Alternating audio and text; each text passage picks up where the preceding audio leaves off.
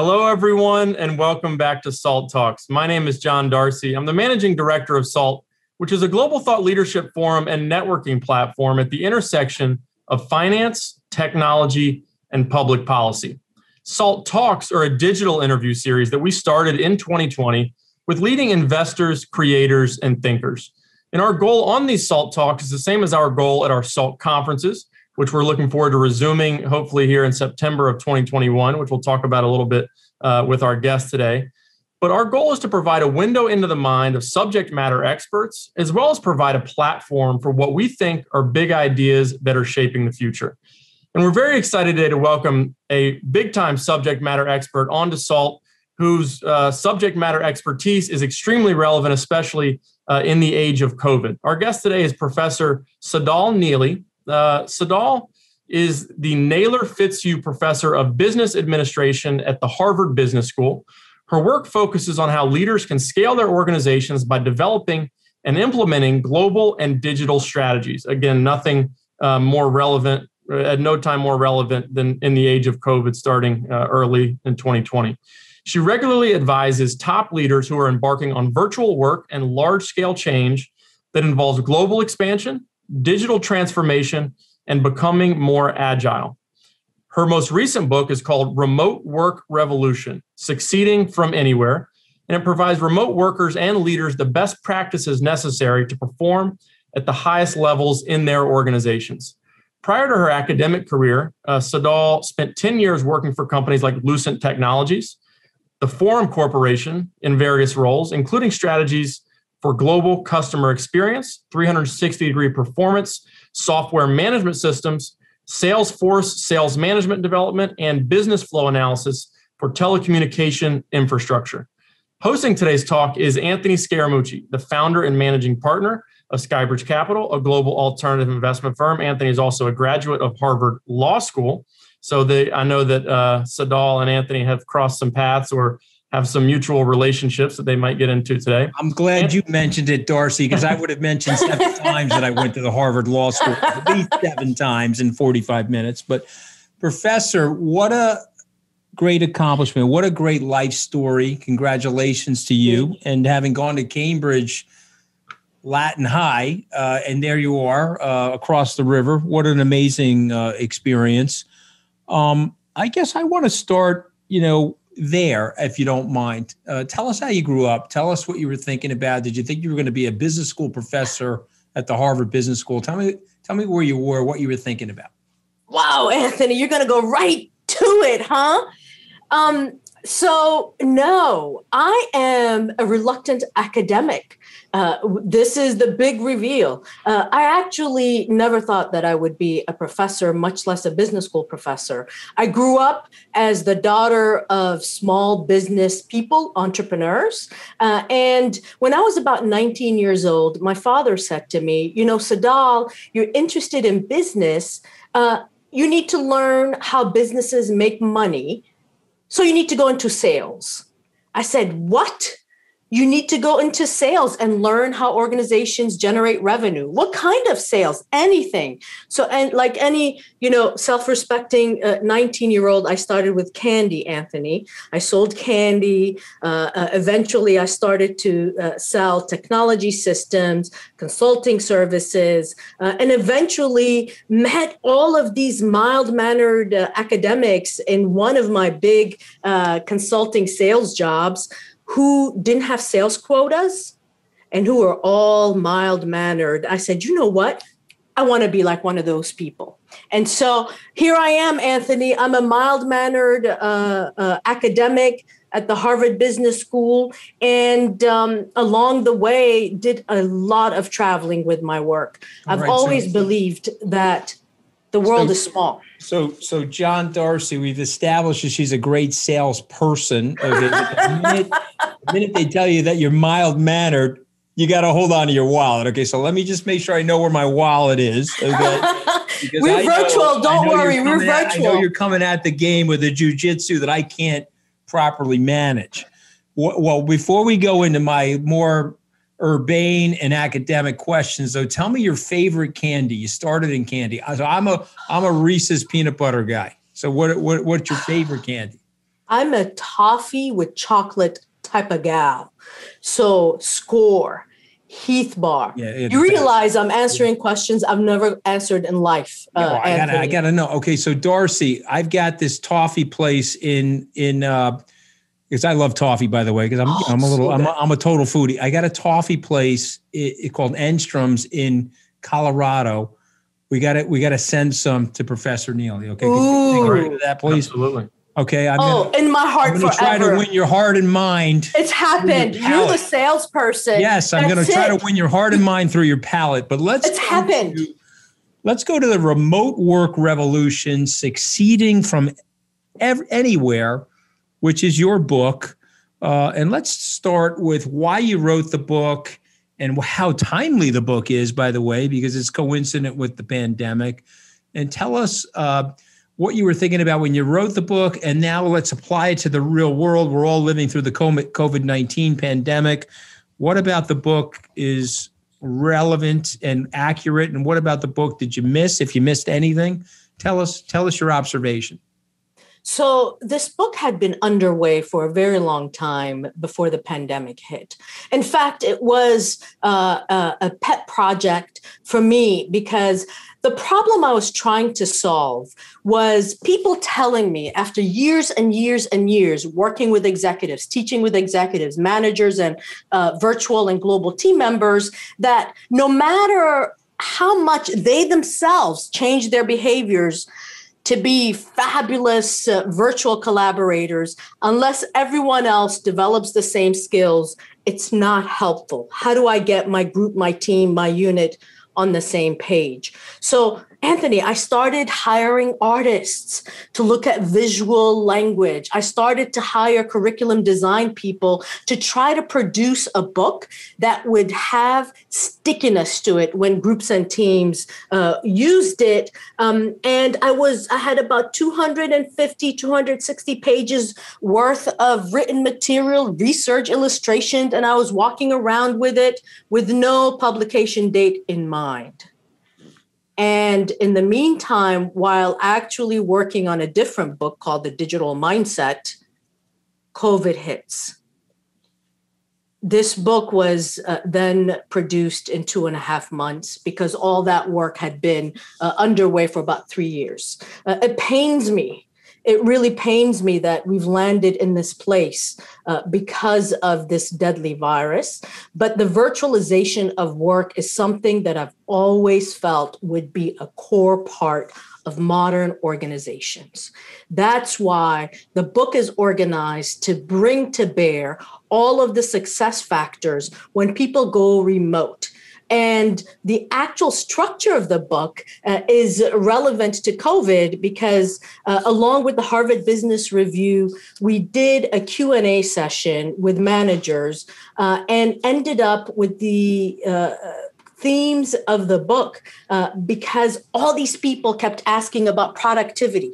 How do I monitor people? How do I ensure productivity is maintained? What digital tools do we need? How do you maintain connection and trust in global work? And in fact, after this Q&A session, we posted it on hbr.org and it garnered almost 500,000 downloads in just a few days. So we knew we were capturing the key questions, and the book is structured in that way. So you ask, what did I miss in the book?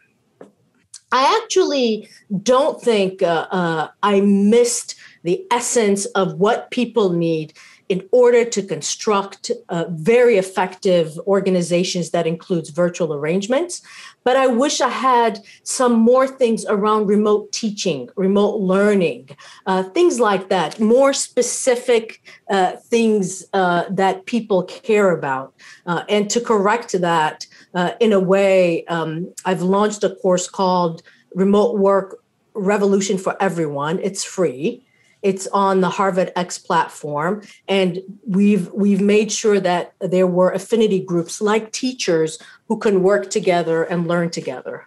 Yeah, I didn't mean it in a pejorative way. I meant in a academic setting, and then the academic world is meeting the real world. And since you are a great intellect, I knew that you would synthesize and try to figure out what's there. And so more teaching, more online teaching, more of that. I guess the thing that plagues me, which is near and dear to my heart, is someone that's trying to run a company remotely now for the last 13 months. You can never find John Darcy when you need him, Professor Neeley, just so you know, okay? He does show up at these SALT talks appropriately attired, but I have no idea where he is unless he's here on a SALT talk. But we'll talk about that. You and I will talk about that separately. But my issue... Because I'm in the office. Where are you, Anthony? Still in your basement? I'm in my basement like Joe Biden, okay? It's been a very successful strategy for Joe Biden, and it's going to be my strategy, and I'm sticking to it. So what I want to say, Professor Neeley, is what I'm worried about is what John is actually addressing. We're out of the office. We have issued a return to work memo for May 3rd, I believe it is, or May 4th, which is coincident with where the municipal workers in New York City are returning to work. Of course, we are being lenient related to, people that are concerned or have safety issues, comorbidities, things like that. I've requested that people get vaccinated. I'll just talk to you very candidly. And again, that's a request. I'm not mandating it or anything like that, but I believe in the science behind the vaccination. I myself have been doubly vaccinated. Oh, nice. What I'm worried about, though, is the culture. The lack of physical proximity. I feel like I'm shooting in the dark as somebody that runs the organization in terms of creating the culture. Am I wrong about that? What do I need to do? Be my career coach. You've got so many people that listen into this thing that are worried about the same thing. What do you tell them? I think you're spot on when you talk about culture as being the fundamental issue that leaders like you and organizations are concerned about. And it's for that reason we find that 68 to 70% of organizations would want people to come back in person.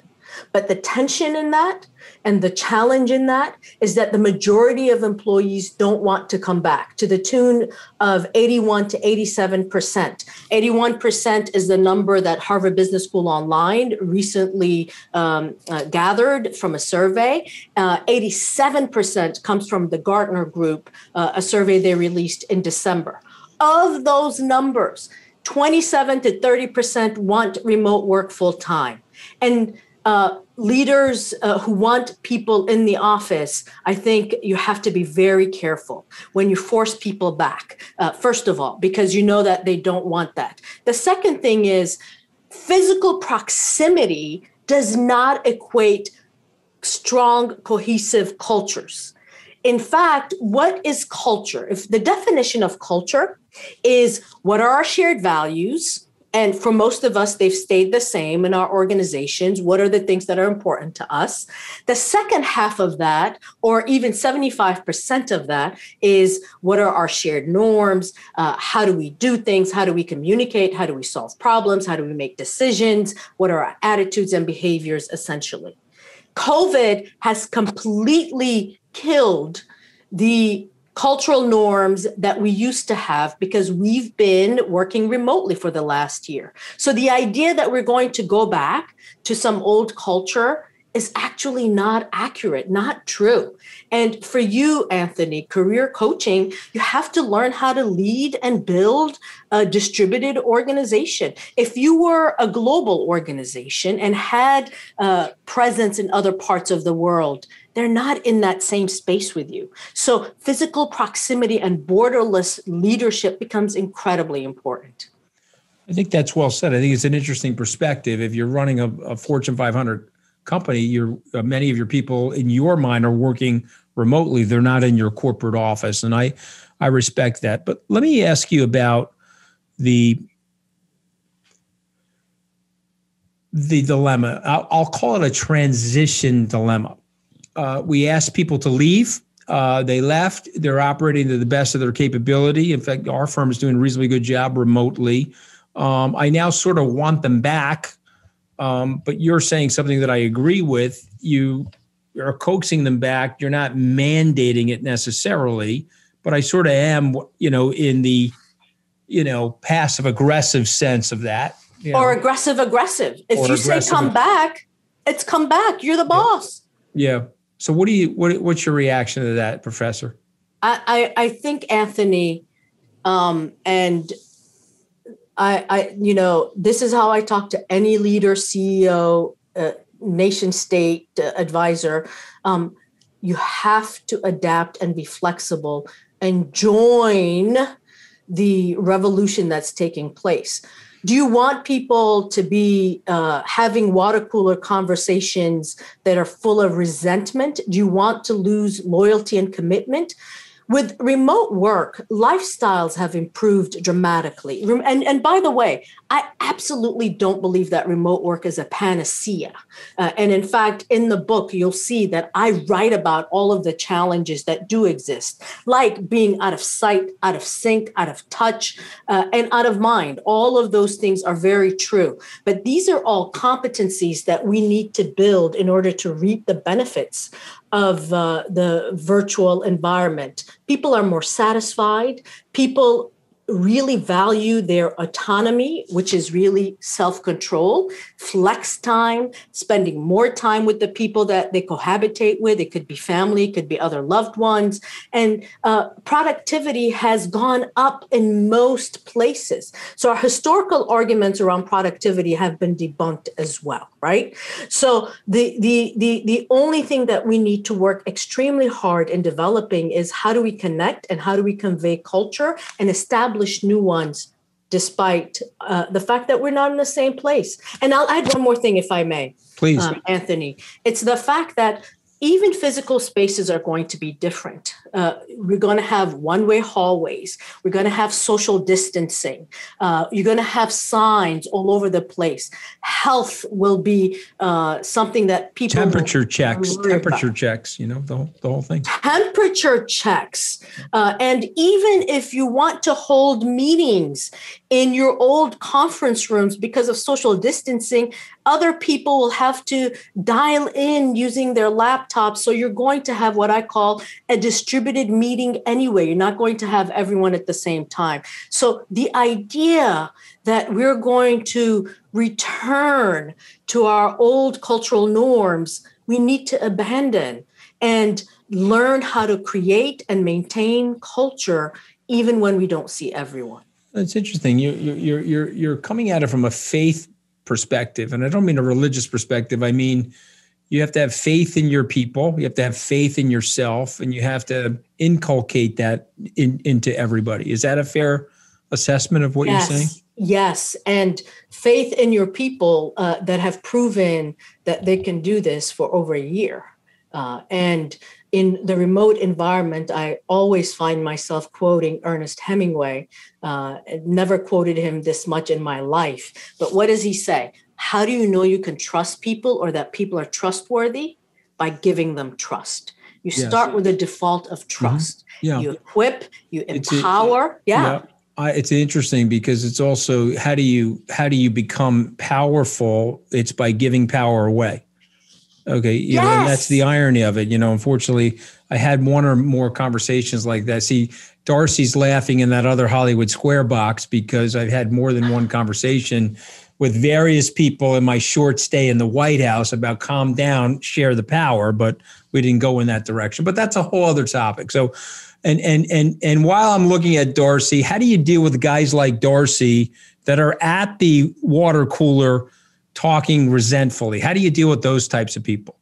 Well, let's hear from him. I'm kidding about him, obviously, because I love him. I'm talking about, how do you deal with the resentful employee? If you are the cause of that resentment, it's not going to bode well. So you deal with that resentful employee by meeting people halfway. You talked about power, and I'd love to hear from John as well, because he represents an age group that's been struggling a good deal that we should all care about in just a moment. But this thing is, when you have up to 81 or 87% of your workforce wanting to retain some form of remote virtual work, who holds the power really?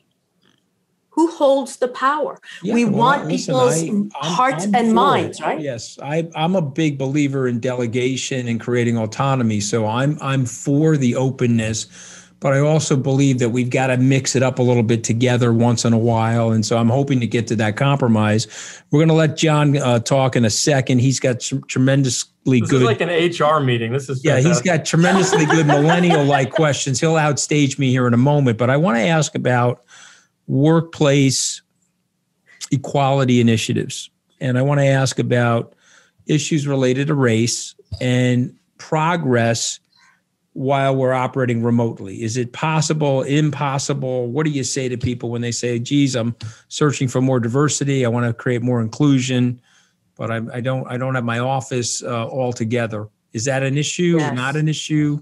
Yes. Tell me what you think there, Professor.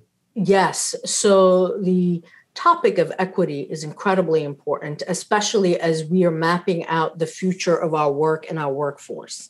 And there are a couple of ways of thinking about it. One is we want to make sure that we are thoughtful about the people that we're asking to come back in our hybrid environments, that we're not looking for low status or even people who are super junior starting out in their workforce and pulling people back who are of certain demographic groups. We need to watch our bias. The other thing is many organizations have talked about the fact that they have much more diversity in different parts of their organization with people that they deem to be essential on-site people.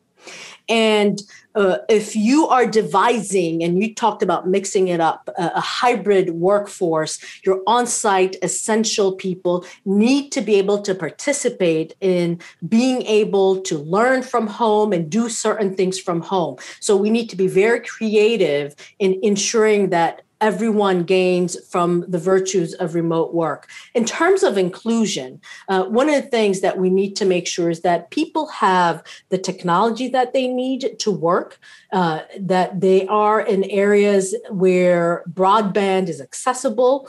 That's one equipment structural point. But we also need to make sure that we're democratizing conversations, that we're pulling people in. If we're in a video conference call, Zoom call, we need to make sure that certain groups are not receding, because when you're in the actual communication event, you end up losing a lot of voice. So people have to work extra hard to draw people in as well. So I've talked about structural. I've also talked about the very micro and communication event. Last thing I'll say is that people are beginning to tap diverse talent from outside of their headquartered areas in order to bring them into their organizations without asking them to move. This is a competitive advantage. This is an opportunity to seek diversity for more places than we ever have once we begin to detach our talent pool from physical locations. It's a really good point, that you create more competition for staff, but you're also broadening the staff pool by having all of this remote activity. So hopefully it can lead to higher quality people. So let me turn it over to John Darcy, who is sitting in my office while I'm here ensconced safely in my basement, drinking my Starbucks. And John, you may want to turn my kids' pictures a little bit so that they can get in the view there. Well, I think it's emblematic of the times that we're in. So I've obviously been working from home for most of the last year, coming into the office sporadically. But when I'm in the office, I struggle to work in a COVID work environment. I don't have my webcam set up on my desktop in the pit that we have here in our office. I have to come in here into Anthony's office and onto his machine to have the capability to operate in the way that people normally do. I almost feel handcuffed when I'm at the office because of the environment that most people are working in still, which is a remote work environment. So I'm trying to retrofit my workspace slowly in my office to meet sort of the capabilities that I'm able to achieve from home. And I think Anthony has experienced that as well, coming into the office, which he's done periodically, is that he's got a state-of-the-art studio in his basement, which you have as well, Professor. You talked about how all the Harvard faculty has multiple cameras and virtual backgrounds and everything set up for a remote teaching environment. And it's jarring in a way to come back to the old way of doing things, because we feel we sort of went into the future in terms of our capabilities that we're able to achieve from home.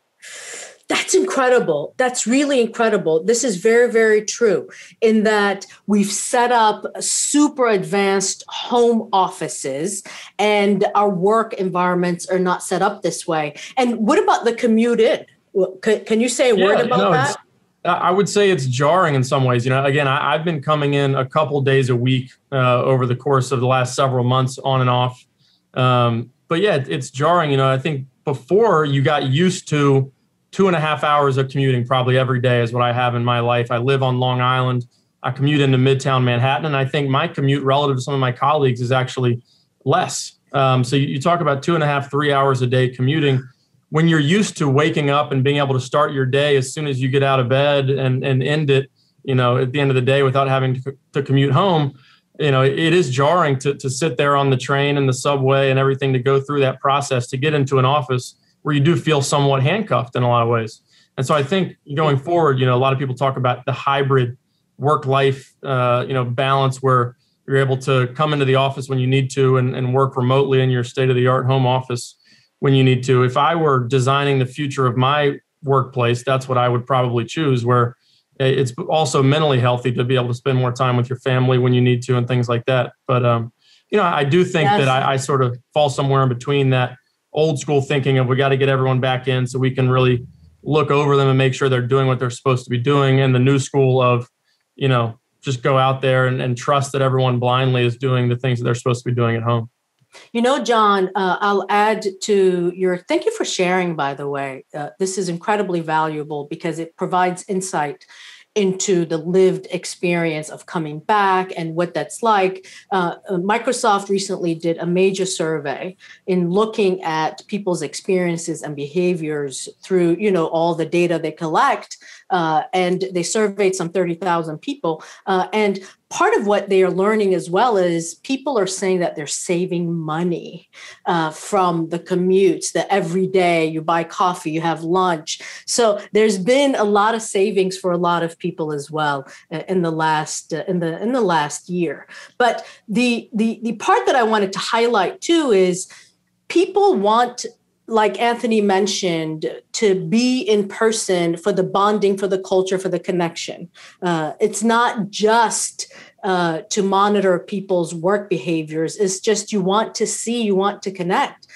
But if you go in the office and no one's there or 2-3 people are there, it's not going to be like it used to be. So connection has to be really created in a more intentional way. What a dilemma for all of us. Yeah, I think one of the great parts of your book is you go into critical and concrete steps that people can take, best practices both for organizations and for individuals in terms of maximizing productivity and maintaining culture in a remote work environment. So what are some of those best practices? Let's start from an organizational perspective. If somebody's looking to really optimize this remote work environment and they want to maybe go to a remote work environment long term. And may I point out that 2 of the most valuable private companies on the planet, one being Stripe, is now a $100 billion company. They have emphasized a remote workforce, and they have one of the most global engineering workforces of any company in the world. And Coinbase, which is set to start trading live on the NASDAQ exchange, probably at about $100 to $150 billion valuation, doesn't have a headquarters. They've basically committed themselves to saying, we're a fully distributed workforce. So what are some of those best practices that you think some of those companies that have done it well have done? Yes. So first, Anthony, you're right. He has better questions. I'm just kidding. So here's the thing. The first thing is I'm stopping my video just so everybody knows, okay? Because I've now been all of my confirmed fears and insecurities have been proven true by Professor Neeley. Let me just turn the video off as we're doing this. Okay. That's really funny. No, he does have better questions. And by the way, he's a star. He's a star. So I could tell. That's why I like teasing him. I mean, come on. It's a generational struggle over here, Neeley. Let's go. I know. Help out your fellow baby boomer. Okay. I see that John is a star, and I'm trying to help you to retain him. Okay. Thank you. All right. Let me pay attention. I'm working on it. All right. Let me put the volume up higher then. Hold on. So I think you won my heart when you referenced my book, John. Let's just so listen. Here's the deal. The very first thing to do is to make sure you survey your organization and your workforce anonymously to understand true and real preferences. Because once you do that, then you can look at what jobs, what tasks, what functions can actually be remote and how remote can those be. And in some organizations, we need to really look at what is the optimal level of fluidity that the organization can bear. So you mentioned a couple of companies, Dropbox and others are now declaring themselves as remote first companies. Zillow, notice they're all tech companies. And Twitter and others are saying that people can autonomously choose to go remote, or if not, they can come in. This is one of the important conditions of an effective remote workforce, is that people have choice. This is why I worry about forcing people in. The other thing, John, is that we need to make sure that people have the right competencies. Managers and leaders need to know how to lead virtually. It's different. It's not the same set of things. There's some very natural but detrimental aspect of virtuality that people have to manage very intentionally.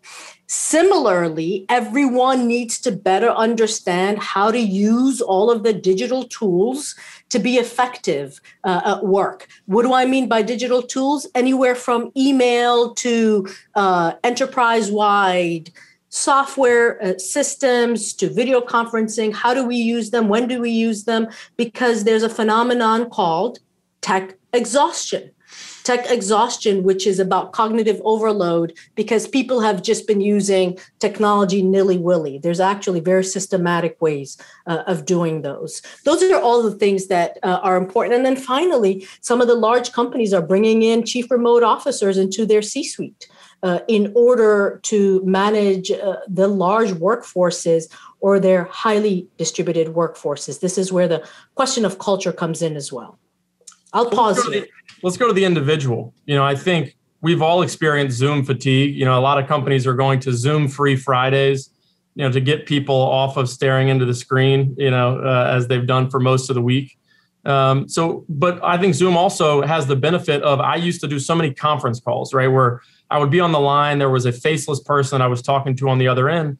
And during the work from home period, I've actually gotten to know some of these people better through Zoom because I'm seeing their face and I'm having, before we even start a conversation about, whether it be a sponsorship for our conferences or, whether it's capital raising that we're doing, I'm sitting there looking into the face of people around the world that I wasn't necessarily able to do that at scale before. So what are some of the best practices for people to leverage the technology that's at their disposal, but also to avoid the technological burnout that people experience when you have high volume of Zooming going on? Yes. Let me first begin by saying that Zoom fatigue should not exist once you learn some of the best practices related to digital tools. Like, we should not have Zoom fatigue. It should go away.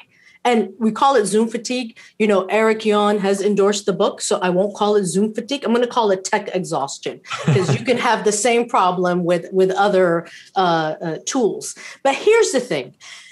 You use the right technology for the right task, for the right goals. Not everything requires live or what we call synchronous communication. Some things are actually much better to be used in an asynchronous communication mode. For example, if we need to process very complex information, the last thing you want to do is call a Zoom meeting or a Microsoft Teams meeting and have people listen to some terribly complex information. It's better to email that information and have people asynchronously absorb that information and internalize it. So 2 dimensions that I will mention when it comes to digital tools. One is synchronicity. Should it be synchronous or asynchronous? The other dimension is, should it be lean media or rich media. Lean media includes things like Google Docs or email. They don't convey, just like you mentioned, John, a variety of expressions. They don't convey emotionality. They don't convey context. But not every communication requires that. Rich communication does. So you can imagine a 2x2, which is actually in the book, where certain activities work really well depending on whether you want it to be synchronous, asynchronous, lean, or rich. Not everything requires rich and synchronous, which is what video conferencing is. Right. The other thing is meetings are too long. For some reason, meetings have gotten longer in the last year. They need to get shorter. Yeah, it's difficult because we try to maintain at Skybridge the type of engagement that we have at regular meetings and in-person interactions that manifests itself in the form of frequent, large-scale conference calls. But at the same time, it potentially detracts from productivity and things like that. So it's an interesting balance that we're trying to strike, and I'm sure that many others are trying to strike as well. But I want to talk about loneliness. So I have the great fortune of having a beautiful wife, 3 beautiful kids. And so during the pandemic, I have enjoyed spending time with them and not felt some of that level of loneliness that I think a lot of people have felt that are a little bit more isolated. With that being said, I haven't been able to nurture a lot of my friendships the same way, with my extended family or my friends the way I normally would. And again, going back to those people that are even more isolated, you can Zoom as much as you want, or you can go on Microsoft Teams as much as you want, but it maybe doesn't replicate the level of social interaction that's healthy for human beings to have. Is that true? How can we potentially use technology to replicate some of that social interaction in a way that eliminates some of those feelings of loneliness? And how in general do we maintain our mental health in a way, humans are hardwired, I think, in a lot of ways for some level of social interaction.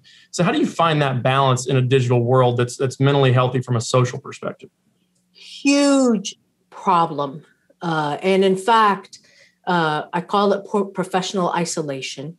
Millennials have struggled in the last 13 months with isolation, and especially if they're not necessarily with others in a household, or they're back into their intergenerational homes, just feeling isolated and kind of excluded from the activities that make them feel connected to others. It's a massive problem. And in fact, U.S. Surgeon General Vivek Murthy and I had a conversation about this. It was a NASDAQ podcast where we talked, both of us, because he thinks a lot about this topic. It's a mental health issue. So you cannot think about replicating what you do in an in-person into a virtual environment. You have to think about these things differently, and you have to think about them through multiple means. So Vivek actually talked about how even a 10, 15-minute phone call can nourish us in extraordinary ways rather than zero. I believe that organizations today have a responsibility, particularly if people are engaged in professional work outside of their organization, to make sure that people feel connected to others in the organization, meaning you actually want to pair people up to work together on projects, create teams when in the past it could have been achieved through individuals. You need to check in on people more. The Gartner Group conducted a survey several months ago and found that 40% of managers never checked in on people, not even to say, how are you doing? So you have to make sure you're building in micro moments for example, a regular meeting of 60 minutes, 10% of it is spent on checking in, connecting at the top of the hour, 6-7 minutes. You pair people up and you have them working together. You do all of these virtual activities, and including learning, training, doing learning that are interactive together, another powerful way of breaking the isolation. So we have to do things outside of being taskmasters to make sure that people are connecting with one another. That's part of our job now. So I want to talk about the future. So right now we're going through this sort of the beginning phase of what I think is a transition back into somewhat of a hybrid environment, where you start to see some organizations like Skybridge, like Goldman Sachs and others pushing their workers to come back to the office as soon as May. You have a lot of companies talking about the fall. They're going to encourage people to start coming back. But I want to talk about, let's say 2030, almost a decade down the line. How can you reimagine the world in a way using things like remote work and digital tools that you write about in the book? What does our world look like, and how can we reimagine our society more broadly in a way that leverages remote work to make the planet thrive, to make human beings thrive? What does the future of work really look like in 2030 if we were to get in a time machine? John, this is a dissertation topic. I think you might have to take it up. It's a very good and important question. I strongly believe that the last 13 months has not only accelerated the virtualization of work, but it's accelerated everyone's technological advancements. Every organization had to leap forward when it comes to technology. What I think is right behind us, which is why I think we need to get this hybrid virtual right. It's not going to go away. We need to learn how to do it. We need to take a leap of faith. We need to experiment. We need to lead not in terms of fear and anxiety, but opportunity and scale. And the digital revolution is right behind us. And what do I mean by that? Data, machine learning, artificial intelligence, personalization, matching, building online communities, and building networks of people. That's what I perceive based on everything that we know and all the acceleration that we see, that work is going to shift in extraordinary ways. We're going to have AI bots and agents who we're collaborating with. We're worried about building connections with other people. We're going to have AI agents working with us. Institutions are going to use bots to have people practice negotiation skills. 2030 is going to look very different. And I think 2020, 2021 is preparing us for it. And those who do will leap forward. And those who don't will move slowly at their peril.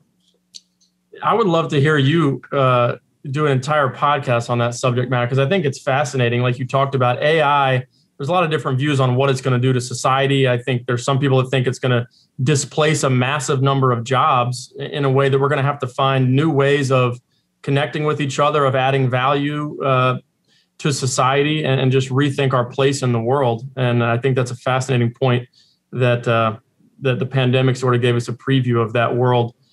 I want to ask you one more sort of big picture macro question. I'd also like to get Anthony back in here just for some final remarks on everything we've talked about. But what is one innovation or product? I don't necessarily want you to feel like you're having to shill for one software solution or something, but what's one innovation you think has the potential to most markedly transform the workplace?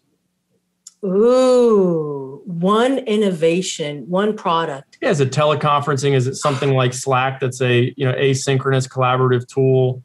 Or what are things that you've seen people experiment with that you think have the potential to create sort of new paradigms in terms of how we work? Because I think email is an example of something that's so archaic, and it creates so much stress and anxiety, that ping that comes in through your email, that I think there's much more effective ways to collaborate.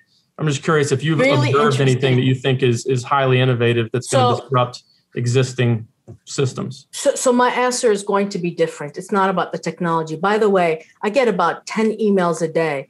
We've got a new innovation. Would you talk to us? Would you look at it? It's hard to sort through them. And I cannot tell you how many people are working on different things right now. And I don't think that's where the innovation is going to be. The innovation is going to be in our behaviors and how we use them. The number of technologies and their proliferation is not going to go down. It's actually going to go up. But we need to develop digital first mindsets and think about scale and think about augmenting everything that we do through the technology that's currently currently present. So I don't even see people using present technologies effectively and to scale, to connect, to do work in smart, intelligent ways. I would begin there, because what you don't want to add, John, is more technology in our world. There's so many of them. How we use them and how we strategize around them is what we really need to innovate around. This is my true belief. Well said. Anthony, you want to chime in with any follow-up questions before we let Tsedal go? Well, listen, I could listen to you all day, Professor. I mean, I appreciate the thoughts are right in the wheelhouse of where everybody needs to be. I want to thank you for joining.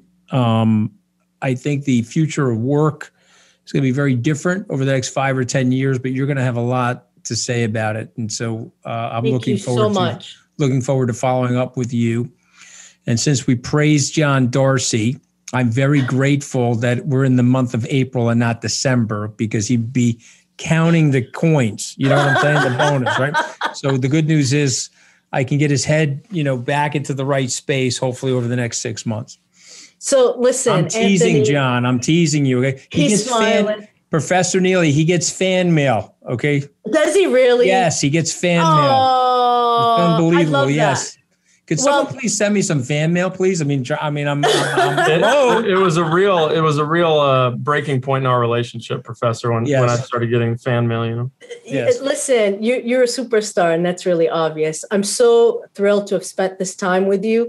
Anthony, please let go a little bit, trust a little bit, join the revolution. All right. I'm with you. I think you'll be happy you did. I think you said some very meaningful things. And I'll say to all my old-fashioned friends out there that got raised in the 70s, we have to embrace the future. And I think that you made a very big statement today about how to do that. And I'm looking forward to pushing this out to as many people as possible. And I want to thank you for coming on.